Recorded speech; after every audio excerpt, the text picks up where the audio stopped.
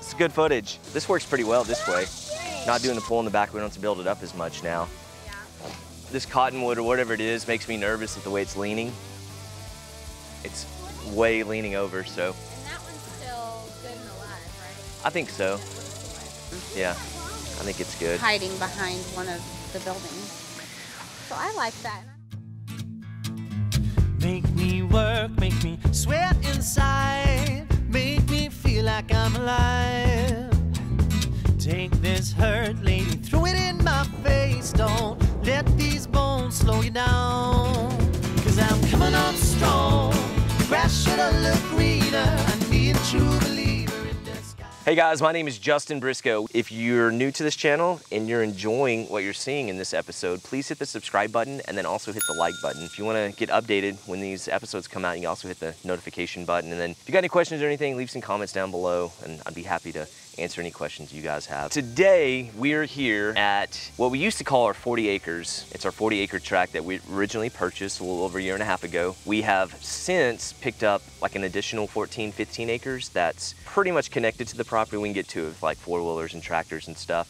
And then we're in the process of picking up a couple more acres that's got an older house on it. So we still catch ourselves calling it the back 40 or the 40 acres just because that's how we started as far as what we started calling it originally. We purchased this property and realized that we wanted to make it our primary residence. We've always flipped our house every 2 years, and we've been looking for the right property to kind of settle down on and build what we're calling our dream home. The house that we want to raise our kids in and keep for a long time and not keep flipping every 2 years. So 40 acres is a lot to maintain. There's a lot of property taxes. When you get into building stuff, there's lots of insurance and maintenance, just a lot of expenses. And we're gonna build a pretty good sized home. I mean, we'll go over the details here in a little bit. I mean, it's not gonna be like a mansion or anything, but it's gonna be pretty expensive to build. So we are gonna have a decent sized mortgage. I just want to justify having that mortgage with the property really kind of paying for itself. And that's where we started, I guess about 8 months ago, December of 2020, with the construction of the tiny home community, which you guys can check down below in the link with a lot of our episodes that we've done up to this point. We're getting really close to getting done with that, and we're gonna put it up on Airbnb, and based off our other Airbnb properties, I believe it's gonna cash flow very well. And that's gonna kind of help pay for the property as far as the taxes and insurance and maintenance and mortgages and all that good stuff. And that's why we're doing this video now, because we're not starting the construction side of our place, but we're kind of starting the planning side with getting all our plans done and getting budgets put together and talking to different vendors and stuff. We're gonna do a few extra things on this house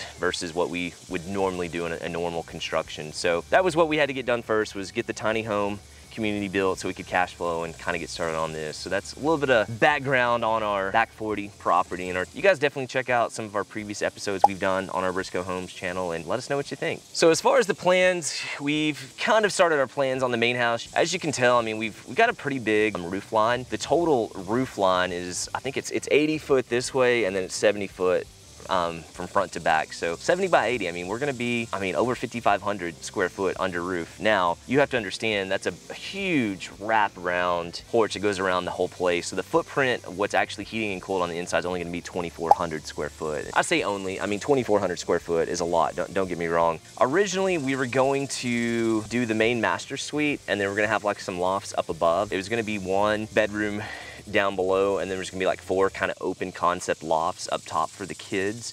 And then we're gonna do, of course, our master suite, have a bathroom, and then have a guest bath. We changed that a little bit. We went ahead and decided to add like some Jack and Jill baths up in the loft for the kids, because the boys will be on one side of the house, so they'll have their own bathroom they share, and then Madeline, our girl, will be on the other side in the loft, and then we'll have just an extra bedroom there for when guests come over, for them to keep their toys and different things. And having them up there, we decided to go ahead and add some bathrooms, and so they're each gonna have a bathroom on their side. So it's really gonna turn it, I guess it's gonna almost be like a 5-bedroom, and then that's gonna become a 4-bath inside the structure. So we're only 2,400 square foot on the footprint, and then with the lofts, it's gonna put us close to 3,600 square foot, but they're not even really bedrooms. They're just gonna be, like I said, very open concept. The walls on the outside of the porch are gonna be 12 foot. It's gonna go all the way up to a peak. It's gonna be probably about 32 foot. No attic space. It's just gonna be completely wide open.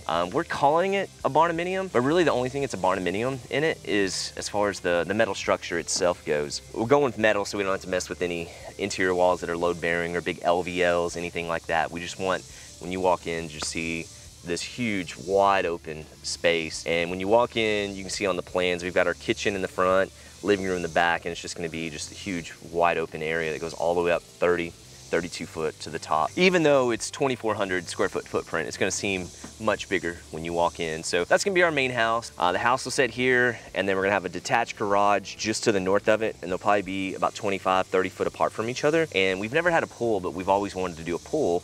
And with this being a house that we're gonna be at for a long time, I think we're gonna go ahead and do a pool. So that'll be kind of in between the house and the garage. And we're calling it the garage. It's really like a garage slash shop slash, it's gonna have a lot of different uses. We're gonna put a little kitchenette in there and a little bathroom, and it'll almost be like a pool house in itself. So when we have people over, we can kind of hang out in the barn and have the pool right there. The only plans that I have right now are of the main house. We are doing an all metal structure, but as far as the walls, we're gonna do all lumber. We're really gonna get into some cool building science on this place that I've wanted to do in the past, but financially didn't make sense. If it was just gonna be a house we're gonna be in for 2 years, there's a lot of money you can spend on the building science side of things that are gonna make the house very, very energy efficient. But if your end seller doesn't understand those things, they're not gonna appreciate and pay the premium that it should bring. This being our primary home, with us being here for a long time, we want to meet passive home standards. You guys can look at the link down below to see what a actual passive house is, but pretty much a passive house is just something that is ran off very, very limited amount of energy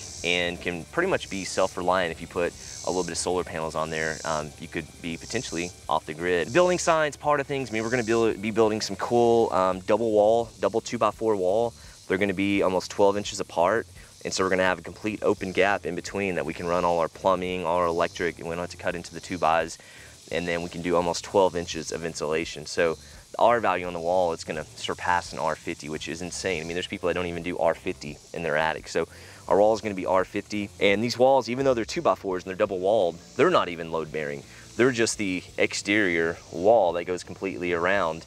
The metal structure itself is gonna be almost like a big raincoat or like a big jacket. It's just gonna be this huge roof, and then we're gonna kind of build the structure, the 60x40, 2,400 square foot structure inside that. The HVAC system, we're gonna try to get away with some mini splits and use some very high SEER units that's gonna give us a lot of energy efficient. So the other cool thing about this house, with us being here for a while, we're wanting to make some investments up front on some of the infrastructure that long term will save us money.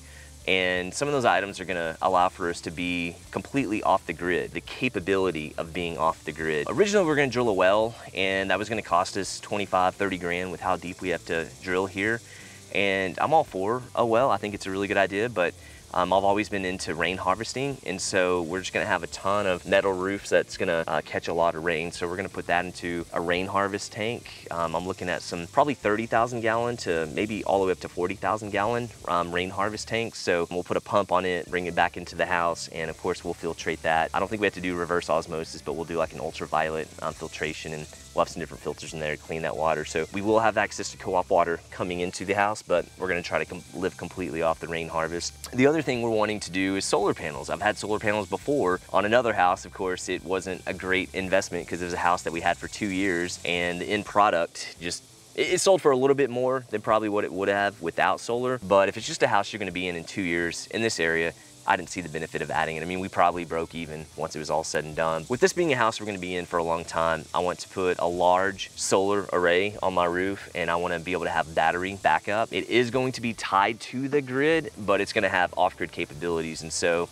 if we see some storms like we did earlier in the year to where electricity was out for some people, whatever, 3, 4 a week at a time, we'll have the solar panels that will collect our energy and go into our battery bank. And yeah, there's things that affect that. People are gonna say solar's not the way to go, and you get snow on and you can't catch the sun, and I get it. But long-term, majority of the year, that's gonna supply the electricity that's needed. So, and then of course for sewer, we're gonna have our septic system, which everyone does outside city limits if you don't have access to city sewage. So yeah, we'll have off-grid capabilities between the rain harvest, the solar panels, and then the septic system.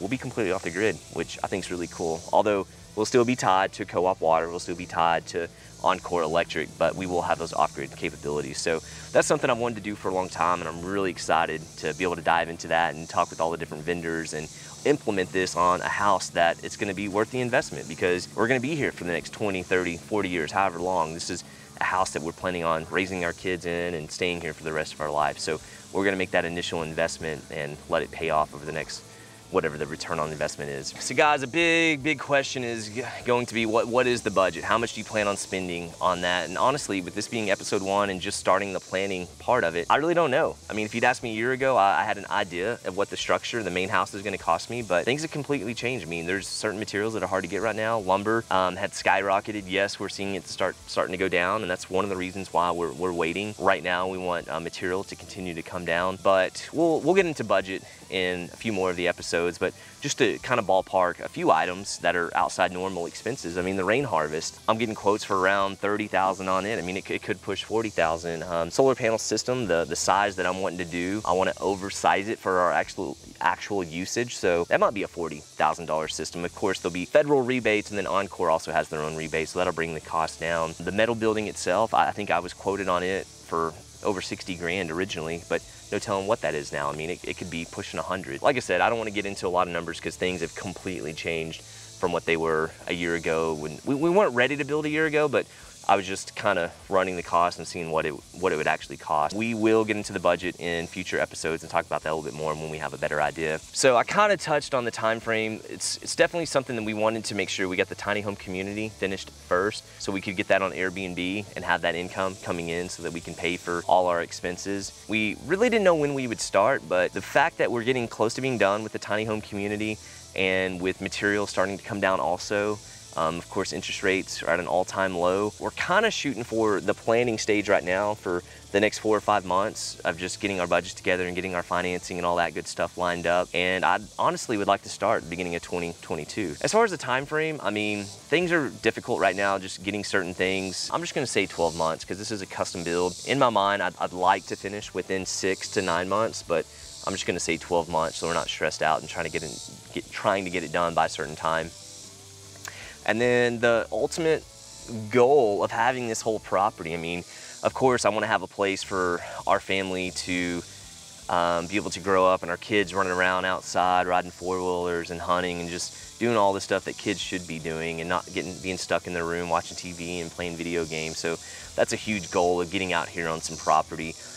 We do want to make this our homestead and start a farm. We want to raise cattle and raise chickens and just have the true off-grid capability. I mean, we're gonna have infrastructure-wise, we're gonna be off the grid, and it'd be cool if we have the capability of supporting ourselves, growing our own food and our own gardens and vegetables and livestock. So between that and then having the tiny home community kind of helping pay for the whole property and cash flowing, and if any of our family ever wants to come in and visit us, they'll have a place to stay here on our 40-acre tract. So that's kind of the ultimate goal, is just to have a cool place for the family to grow up at and just have all the off-grid capabilities and just be able to be potentially self-sufficient if we really wanted to do that. So you guys let me know what you think. Leave some comments down below. If you've not yet subscribed, please hit the subscribe button, hit the like button, and go check out some of our videos. Check out our tiny home community and some of the other stuff that we've done within the real estate business. And you guys let me know what you think. And until next time, peace.